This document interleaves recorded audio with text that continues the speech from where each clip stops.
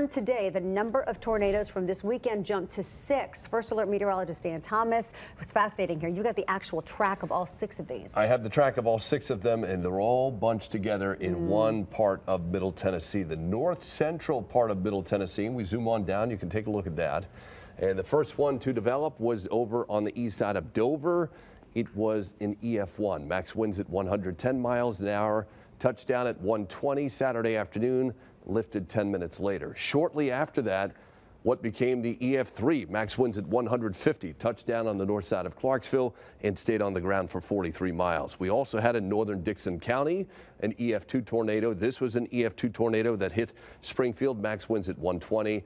This was an EF2 as well, Dickson County into Cheatham County.